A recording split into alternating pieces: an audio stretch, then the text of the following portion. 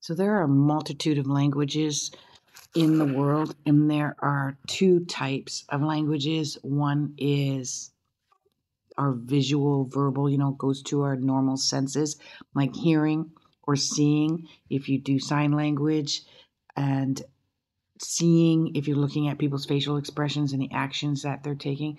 But there's a secondary type of language, which is one of them I know, and mine is astrology, and I understand the language of astrology. And some people, it's other energy healing, shamanic or energy healing. Those are what's not considered normal. And when we speak, we only use 10% of our brain.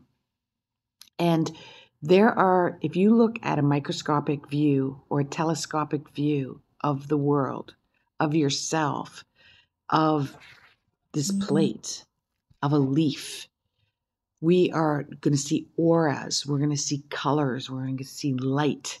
We're going to see sparks. We're going to see energy. Okay, this is real. Okay, we're not making it up. We can't see it with the naked eye. But when we're not on Earth and we're in another Earth form, so we've crossed over and we're still living in another veil around Earth, or when we're extremely evolved, I'm not there. That's my own fault. I should really be focusing on being as clean as possible. We can see colors. When we're children, we can see this. We can see rainbows on everything, flashes and sparkles and light. We can see through. We can see around it. We can feel its energy. We can see its energy.